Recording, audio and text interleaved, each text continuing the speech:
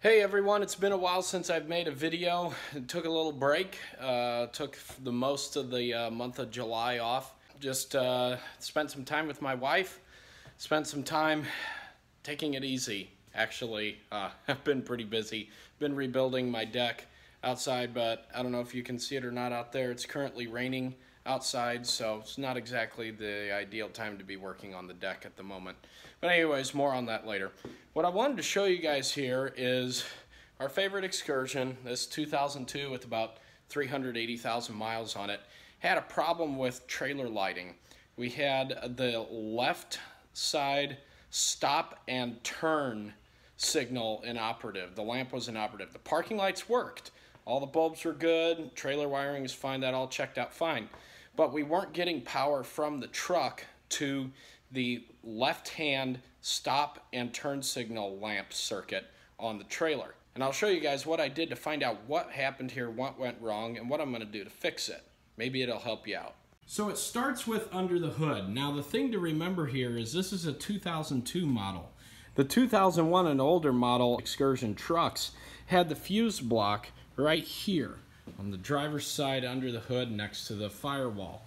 Now on the 2002 model, they moved all the fuses inside the cab. So if you open the door of the truck here, all your fuses are actually behind this little kick panel here by the driver's knees. All the fuses have been moved under here on the 2002 model. That's one of the first things to keep in mind, because obviously the first thing I did was went and looked for fuses. Didn't see any fuses there like where they are on my 2001.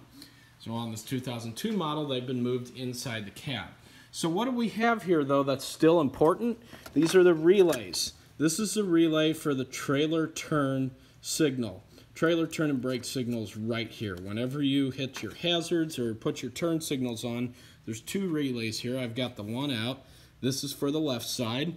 It plugs in right here on this connector. And this is for the right side. I swapped the relays, no change, so I knew that the relays were good at that point.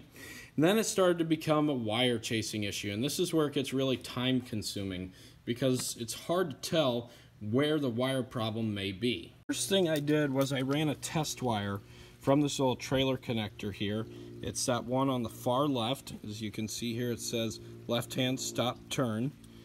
So I ran a test wire using an alligator clip from that probe all the way up to the front of the truck on the relay circuit, where the little relay plugs in here.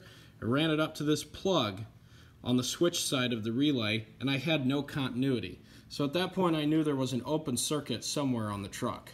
So I started crawling around underneath the truck and following wire harnesses and doing what I could, even though I didn't have the Ford schematic with me. It was still fairly easy to follow. I found these two connectors here right next to the transfer case on the four-wheel drive models. This top one here is for your trailer brake lighting. So I unplugged the connector and continued my continuity tests. Now during the continuity test, I found I had continuity, or in other words, I found I had a good circuit. I found that I had continuity between the relay block and the connector in the middle of the truck. So that tells me the wiring from the relay block to this connector here in the middle of the truck is good.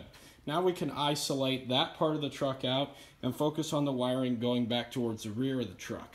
I took the license plate off to get better access to the wiring in the back of the truck here, but there's actually another connector for the trailer light wire harness that you can unplug. This is the gray connector here that disconnects from the gray connector that you see off here to the left.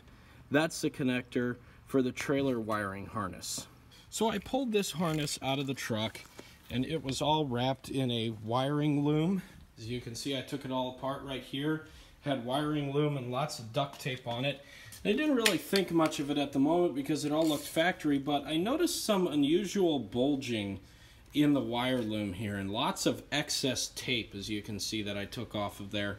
So I got to thinking, I wonder if somebody did something to this little wire harness here at one point. And sure enough, as you can see, this red wire right here, this is the trailer left-hand turn and stop circuit. I followed that red wire back here, and what do you know? There's the cause of our problem right there. If you look really close, you can see all that green corrosion. That caused the wire to break over time. And if you look inside here, you can see that's full of corrosion as well. And the whole harness is like this. So somebody has done some work to this thing at some point, which has caused this problem, because as you can see, that is definitely not factory from Ford. And there's a bunch of other wires here that have been cut. There's some really goofy stuff going on with this harness. If you look close, it's only a matter of time. All those other wires have started to corrode. You can see the green corrosion in there starting to eat away at the wires. So I didn't even have to test the circuits from the middle of the truck towards the back of the truck, because when I pulled this wire harness out, I found the problem.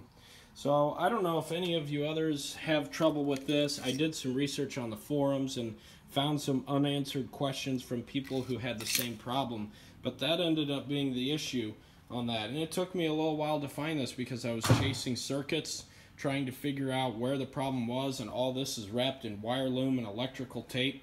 So it's not like you can just shine a flashlight up there and find it. You have to actually start taking wires out. Well, another thing you can do is you can try to pull on the wires to see if they pop out, but with how much electrical tape they had used to tape this all up, there's no way I was just going to be able to pull that wire out of there. It's also tucked in behind the rear bumper, behind the license plate, and up along the frame. It's just not the easiest wire harness to get to test like that. But fortunately, that small section of wire harness there is where our problem was. So I'm going to see if I can find a replacement harness, throw it in the truck here, and the trailer lights should work just fine. So I looked around and was able to find some similar harnesses, but wasn't really finding exactly what I was looking for, so I actually went ahead and repaired this one.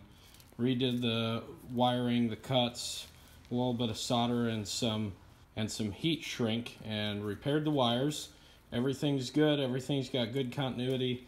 I had a little bit of extra wire here because the red wires you can see there was cut a little short, so I just had to wrap the excess wire around there. But otherwise, this harness is really protected. Got electrical tape all around it, inside and outside the wiring loom, so it's in good shape. All we got to do is reinstall it, make sure everything works. So I got the wire harness back in place. Here it is, running to the trailer connector plug, which has been resecured. The wire runs up behind the trailer hitch, under the bumper there, up around here. Then it finally plugs in back there.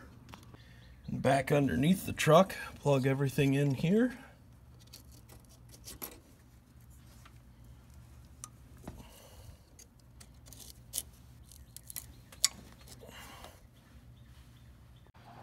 Plug the relay back in.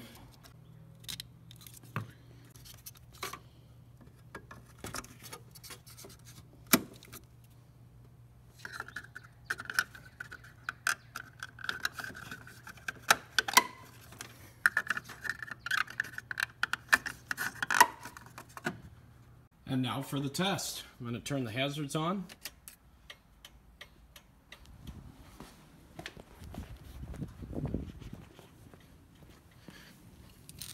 And using our test light here, let's see if we have power to the trailer lights.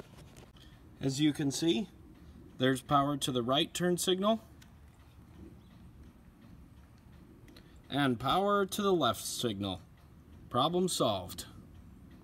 Well, that was this month's video. I'm just kidding. I'll make another video before a whole month goes by. But here's the project on my deck. It's coming along slowly but surely. We're using the Trex composite material, and the railing is sitting over there somewhere. Yep, there it is. Another pile of it over there somewhere. But it's coming along. Had to do a lot of repair work to it, but hey, that's what I do anyway for a living, right? Is fix things, so no big deal. Anyways, I hope you guys enjoyed this video. I'll see you guys next time. Take care.